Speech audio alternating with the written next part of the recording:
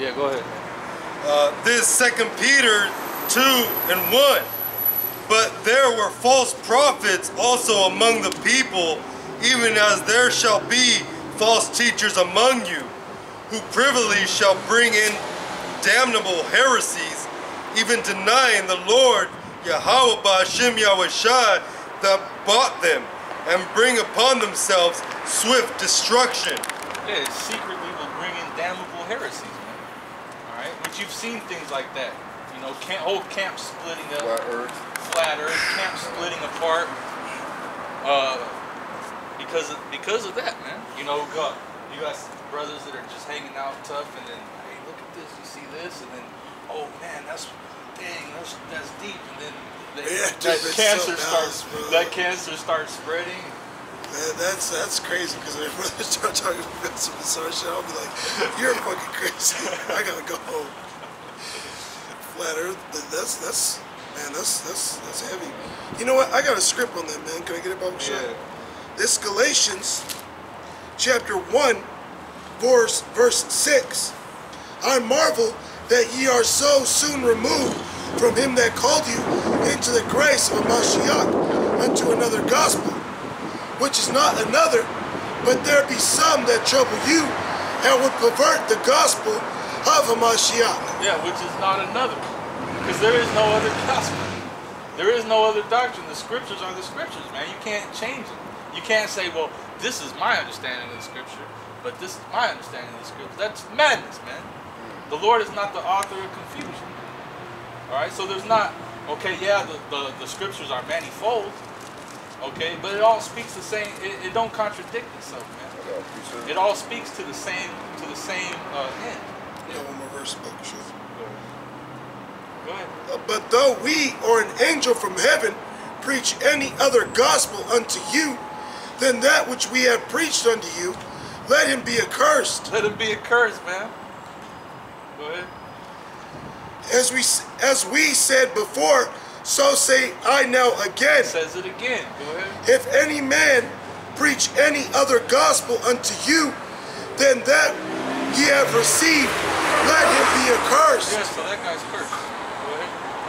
So 2 Peter chapter 1 verse 20, it says, knowing this first, that no prophecy of the scripture is of any private interpretation. Is of any private interpretation. Go ahead. For the prophecy came not in old time by the will of man, but holy men of Yahweh spake as they were moved by the Holy Ghost. That's why you gotta have faith. You gotta believe what these words say. Because what does Jay say? Who wrote the Bible? Yeah. Man wrote the Bible. No. Holy righteous men wrote the Bible. They were moved by the spirit of Yahweh Ba'Shem Yahushua. They were moved by a higher power, man. Holy Ghost. But a lot of these people don't even have the concept of the word holy.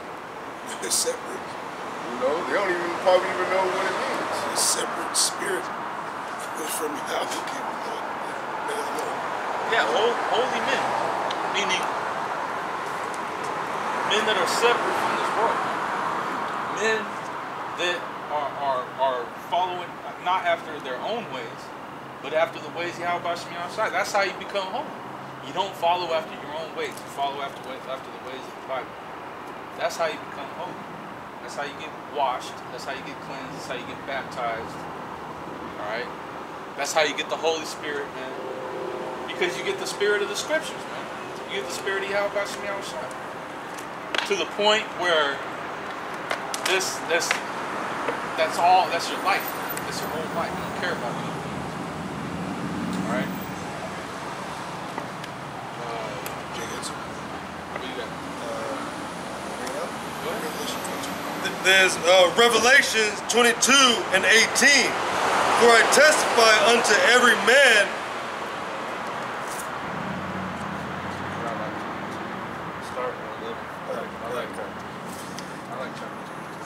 There's Revelation 22 and 11.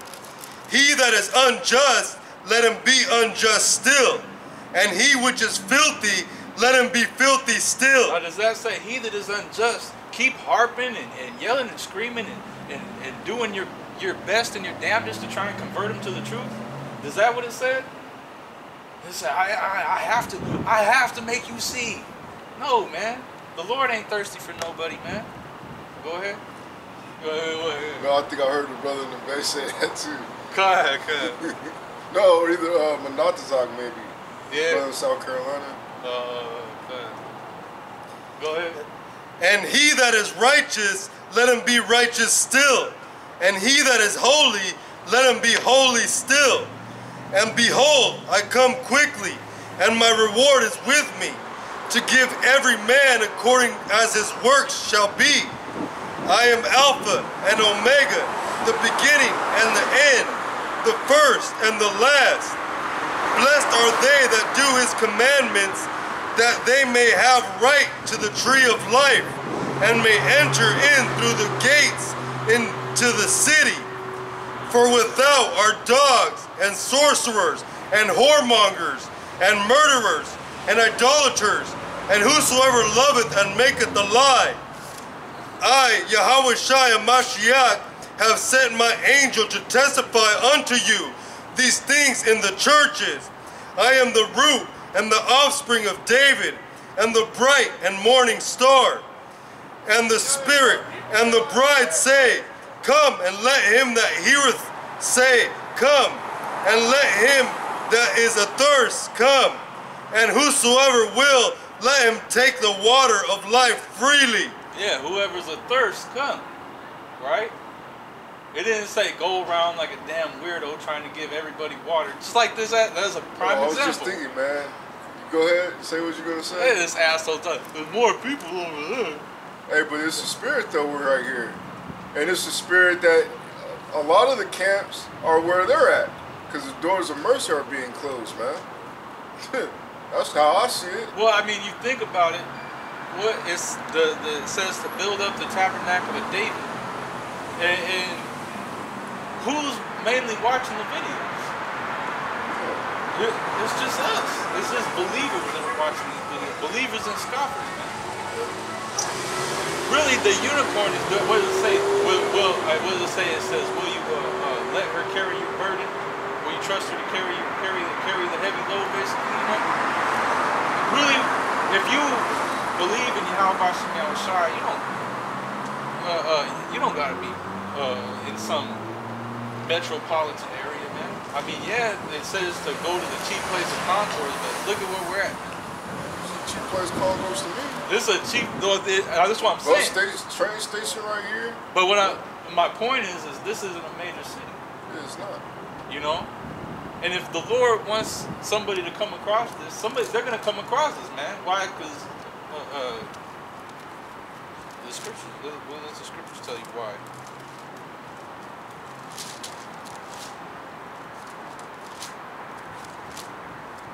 Yeah, ultimately, I mean, you know, brothers. A lot of brothers was in small towns. Okay, I was in Merced. You know, this brother was fucking Whitman. You know, we were all in small little fucking towns. There was no prophets out there preaching the word. We were woken up, finding the men of Great Millstone through the spirit of Bar Yahweh Shem Yahushai because of the unicorn, man.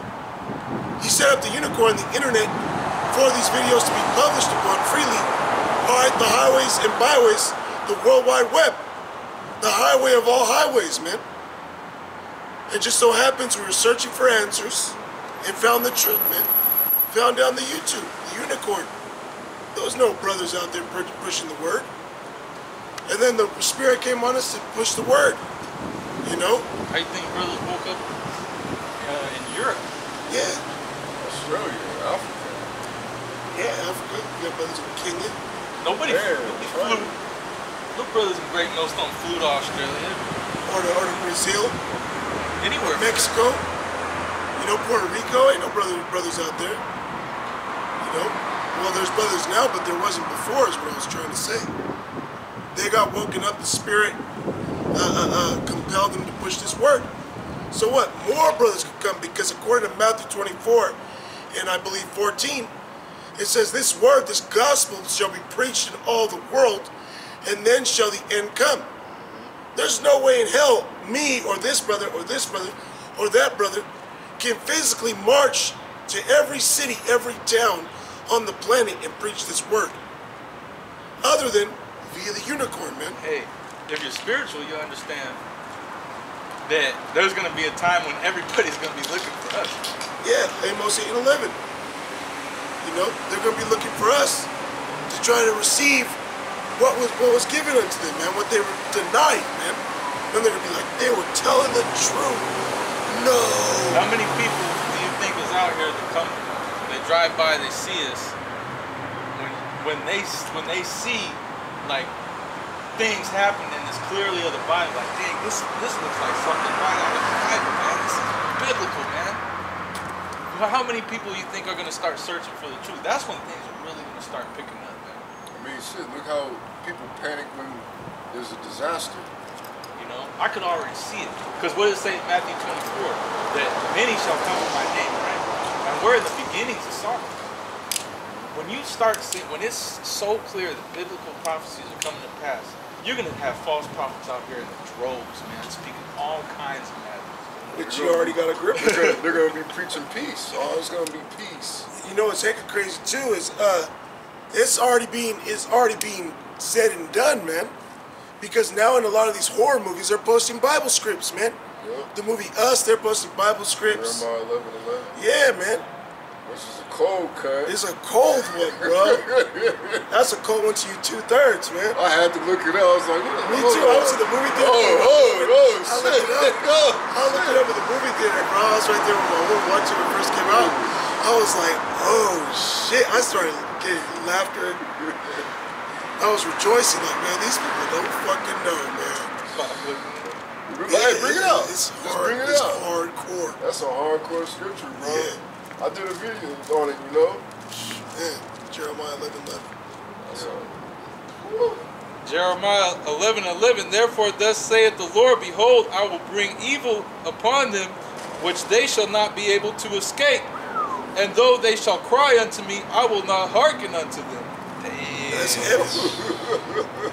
Though they shall cry unto me. and In that that was what day, the whole movie was about. Like, them, they was trying to kill them, bro. yeah.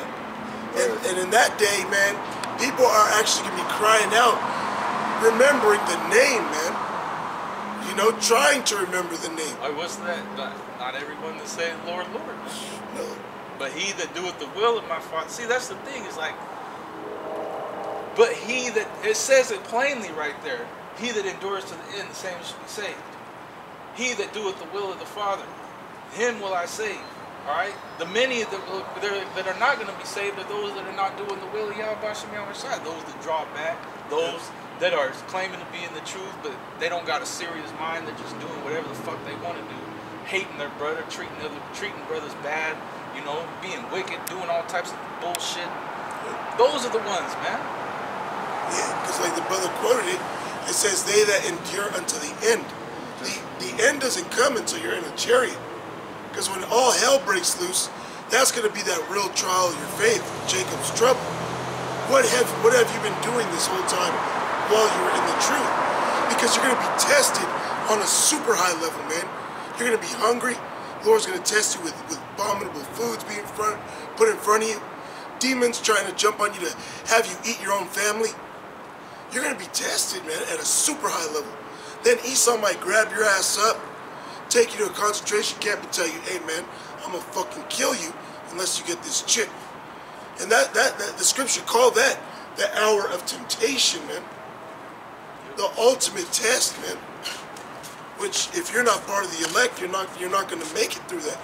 But if you're sincere and you've been doing everything that brothers have been saying, the apostles have been saying, what the Spirit has been saying, more than likely you're going to endure, man, unto the end.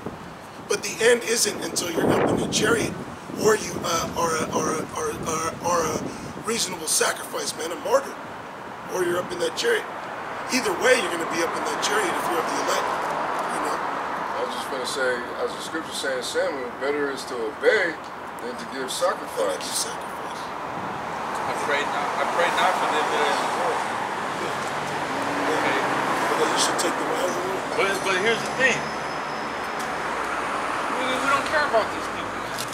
The Lord already has hella brothers out here, man. We're worried about, this is all I'm worried about.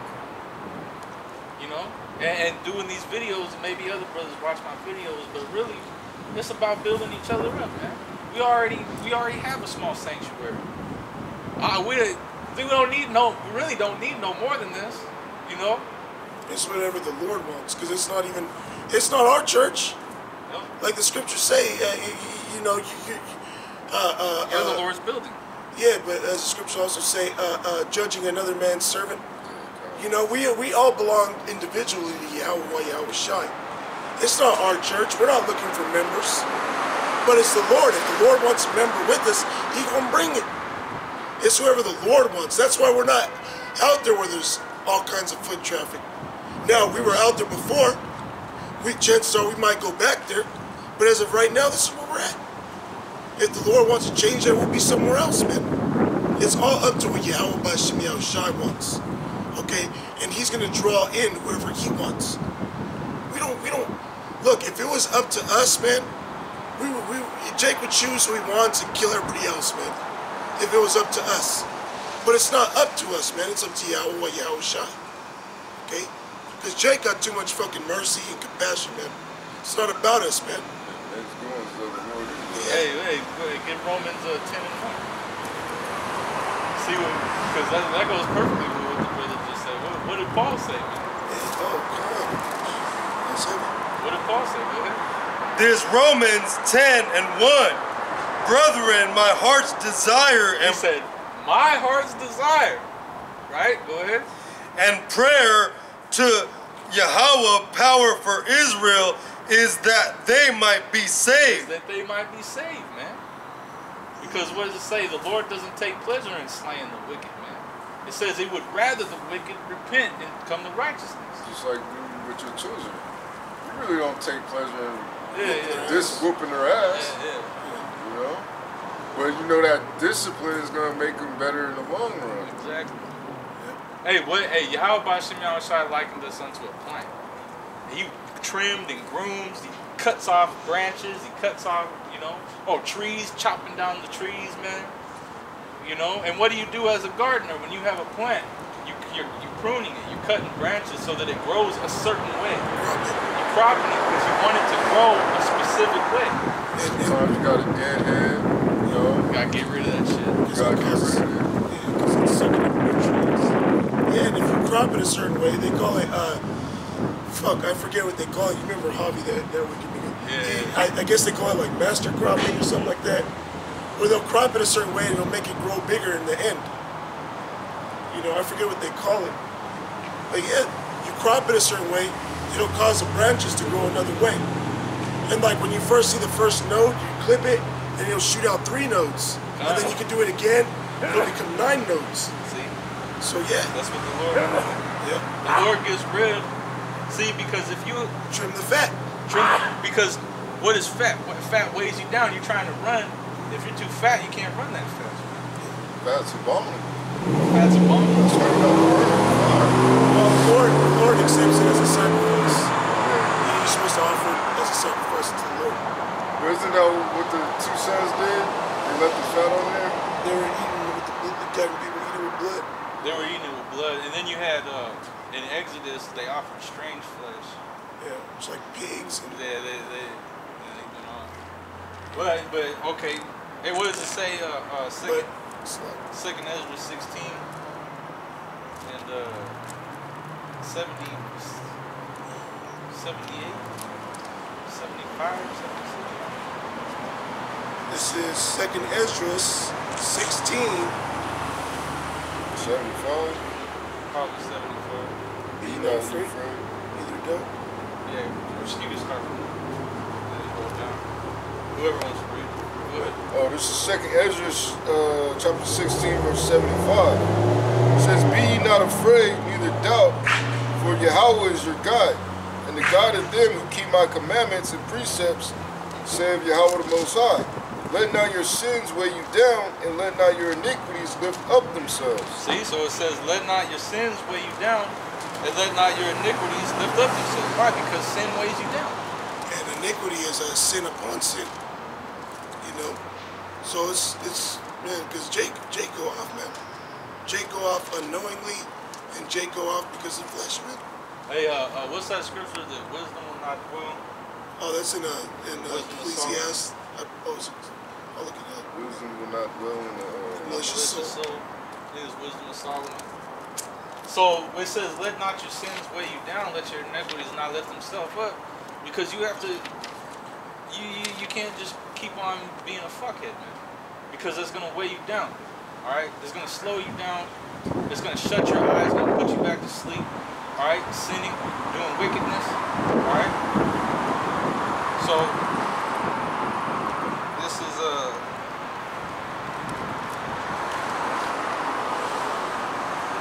Ecclesiastes 17 and 26.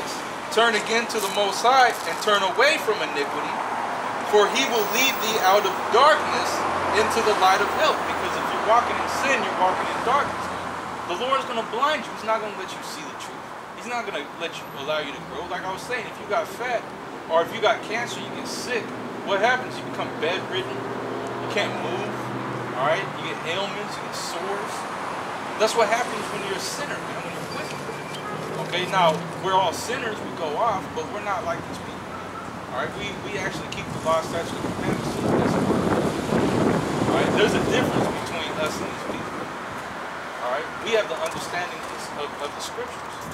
And so, well, that's why it tells you right here. I'll read it again. Sirach 17 and 26. Turn again to the Most High and turn away from iniquity, for He will lead thee out of darkness into the light of health, and hate thou abomination vehemently. So that's what we do. We hate abomination vehemently. So much so that we don't even want it to come into our minds, man. All right? Because if you're just giving over, even if it's in your mind, if you're giving over to wickedness in your mind, how are you going to grow in the truth? The Lord is not going to show you things, man. He's going to put your ass back to sleep. Eventually, He'll spew you out, you know? Unless the Lord, like Proverbs says, a righteous man falls 7 times. Unless He leads you out of that darkness. But what do you have to do first? You have to cut off that sin. You have to cut off that iniquity. Turn back to Yahweh Shai, and what? Hate thou abomination vehemently. Then He will lead you out of darkness into the light of health, which is the understanding of these scriptures. You start getting revelations.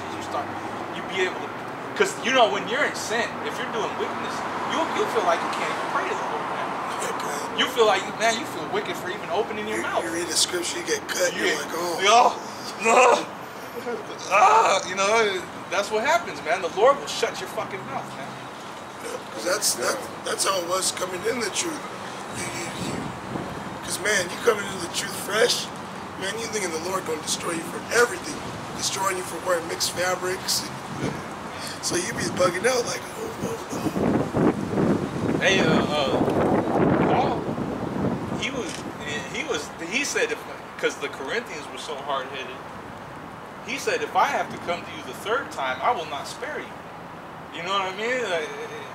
He said in the scriptures, he says that I'm sad for rebuking you for like what I did, you know, but I'm also not sad because look at what carefulness it brought with them. Look what godly sorrow. So that was them getting rebuked for all the carnality, the wickedness that they were doing.